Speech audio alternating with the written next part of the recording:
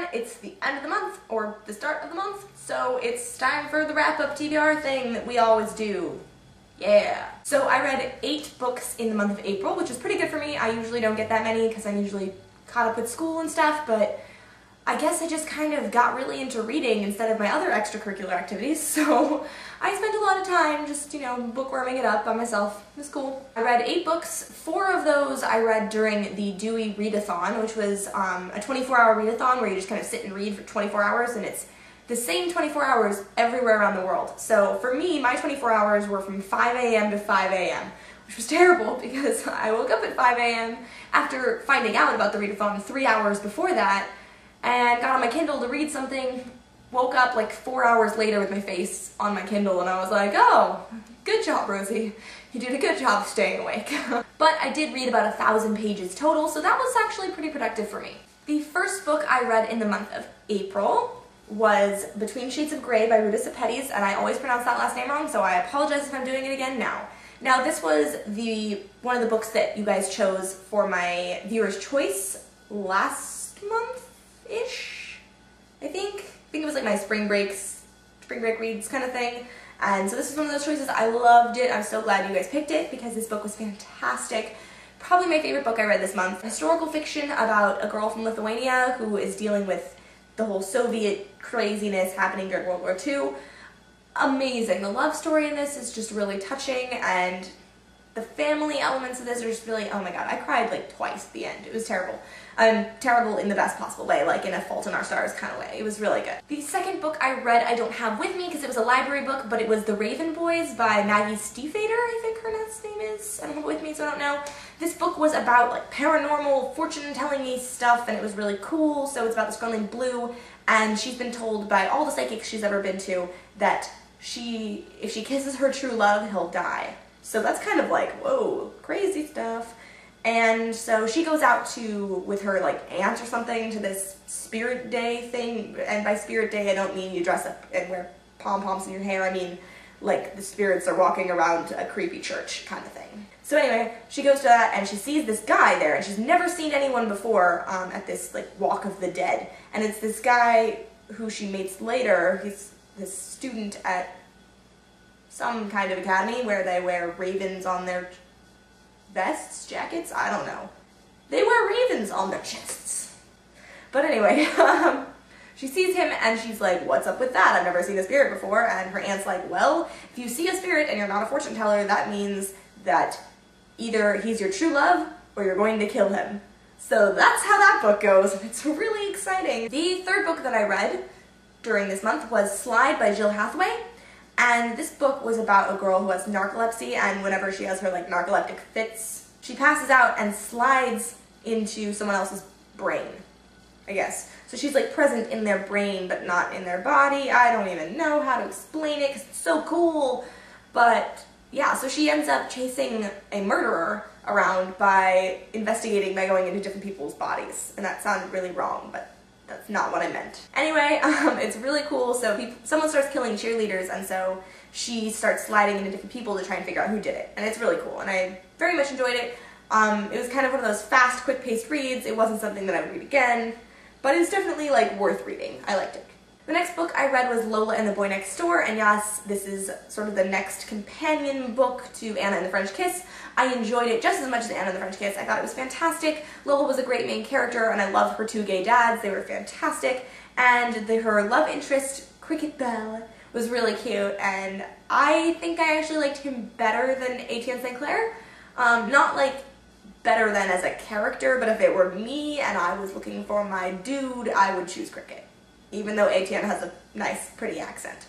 I would probably want to be friends with Etienne so I could hear him talk all the time. But Cricket was like all into the pinstripes, and he was kind of like inventory, and I don't know, he was kind of cool. I liked him. The next book I read was Starters by Alyssa Price, and this book was kind of for me. If anyone's seen the TV show Dollhouse, it's kind of like the book version of that. So it's about a world where basically only really young people and really old people exist, and the really young people are really poor because they can't work yet because they're not old enough, so then they don't have any parents, so they're just kind of street rats. And the main character, Callie, ends up signing over her body to this body bank which will allow old people to use her body as like a vehicle. Like they put their brains in her body and she can walk around as someone else. So they get to be young for like a couple of weeks, and she gets a huge payoff in the end. But anyway, she ends up uncovering this huge conspiracy thing, and crazy stuff happens. But I didn't really enjoy it so much because I felt like not a lot really happened. It was kind of a lot of like people being very confused about things that they shouldn't have been confused about, because I understood them and I was just reading and I was like, dude, you should not be that confused. It's not that hard to understand. The premise was amazing. I thought that the execution, not so much. If the premise is something that sounds interesting to you, I would recommend actually just watching Dollhouse, because that show is unbelievably fantastic. And this book was kind of disappointing. The next book I read was also part of the readathon, and I read it on my Kindle. So I got it from NetGalley, and it was Peregrine Harker and the Black Plague by Lou Collins. And this book is kind of like Sherlock Holmesy meets YA, but like really watered down. And I was excited about this because the premise sounded really cool. It's set in 1908. I was like, this is kind of exciting. I like this idea. In execution, not so much. It was lacking in character development, lacking in plot development. It was all very action, action, action, action, action. There was no time to breathe, but the action was all written in like telling rather than showing, and that was just like hard to read through. Oh my god. And there were so many like, I don't even know. I'll get into a review of it eventually. The next book I read was Unravel Me by Tahereh Mafi, and I know you're probably thinking like, wow, it's been a long time. Didn't that book come out like months ago? Yeah. So I haven't bought those books yet because I kind of want them all in paperback. And so I'm waiting until the third one comes out in paperback to buy them, which is crazy, I know, because like, that's gonna take freaking forever. But I like the way they look better in paperback than they do in hardcover, which is weird, I know, but So I ended up waiting for the library to get it. And when they finally did, I was really excited, and I sat down and read it in one sitting. I read it during the readathon, the whole book, and it was pretty good. I really enjoyed it. I thought as a sequel, it was a good sequel. Not a lot happened in this book. It was all very focused on the romance, which was not my favorite part. I was more interested in the crazy superpowers that everyone has, and maybe some of the side characters, like Kenji is the best thing that's ever happened to that series. Oh my god, I cannot get over how funny he is. I'm looking forward to book 3. I'm super excited to find out what the title is. It may, by the time I post this video, it may have already been announced. I don't know. The last book that I read in April was Daughter Smoke and Bone, and this book is by Laini Taylor, who has pink hair. Bam! This book I've included in several videos, and I didn't really know what it was about. I was very confused. I was like, what is up with like the demons and angels and teeth? I don't understand. Now that I've read it, I understand it much, much better. Still kind of confused about where this book is gonna go. It's very, very weird. So, last month you guys voted on some books for me, and one of them was Between Shades of Grey, and the other one was Across the Universe, and now I'm reading that right now. And I'm really, really enjoying it so far. It's amazing. I love that there's more sci-fi in YA, so I'm really enjoying that book. Kind of want to go read it right now, but I'm supposed to do videos, so that's not going to happen. But I do want to talk about this whole viewer's choice thing, because I had this cool idea while I was making my TBR jar. So I had this idea while I was making the jar that instead of having it be my TBR jar, I'd have it be my viewer's choice jar. So instead of me choosing a bunch of books that I want to read that then you can vote on, I'm just going to put all of my books back here as fair game. So I put them all in here except for sequels of books that I haven't read yet, so that, I mean, that's just dumb. Put them all in here, and I'm going to go ahead and draw them out of here, and you guys get to vote on which one you want me to read. So I'm going to pick 4 books out of here, and then I'm going to show you them, and then you can pick which 4 you want, or which one of the 4 you want me to read. Leave a comment down below, and only vote for one, because then it gets confusing and crazy. So let's get started. I don't want to pick the ones on top, because I feel like it might be cheating. I don't know. Okay, that's interesting. The first book I drew out of here is 1984 by George Orwell. So, let's take that off the shelf. This is probably one of my tinier books, which is weird, but the print is like minuscule, so that's gonna suck. Anyway, this book is about, I don't even know what this book is about. I've had this book forever, and I know it's a classic. It's dystopian. It's about people, the government watching people and crazy stuff like that. I don't know. Okay. And the next book I drew is Fire by Kristen Cashore. This is the sequel to Graceling, although I'm pretty sure they're not actually really that related. I think they're just set in the same world, and then this one's about a totally different character. This book is about a girl named Fire who is like intensely beautiful and she can influence people with her looks and stuff. I don't really know. It sounds kind of awesome. Okay, third book. Bam! Yeah! The Elite by Kiera. I want to read this book so badly, so vote for it. That was not me influencing you to vote for it.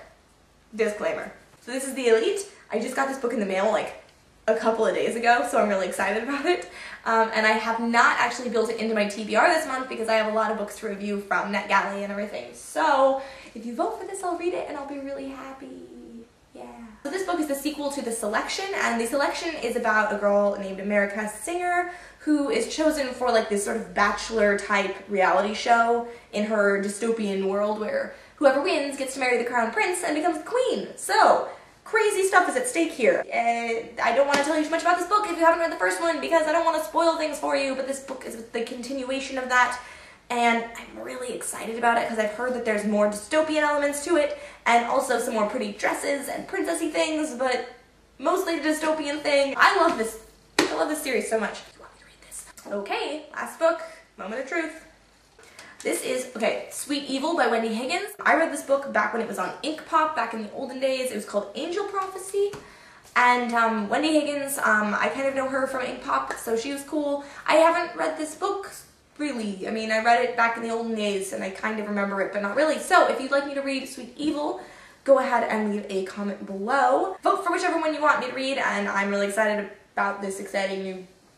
I keep saying exciting. So go ahead and vote below, and only vote for one, because if you vote for two, my brain is gonna explode. So vote for your favorite so that I can figure out what I want to read. Those are the 3 books plus Sweet Evil. Pick your favorite. Tell me what you want me to read. And if you've read any of the books that I read this month, go ahead and leave a comment below too, because I want to talk about them. Because I don't have any friends who read, and you are all my friends who read. So I'm going to stop talking now because this is just getting ridiculous. See you guys next time. Bye.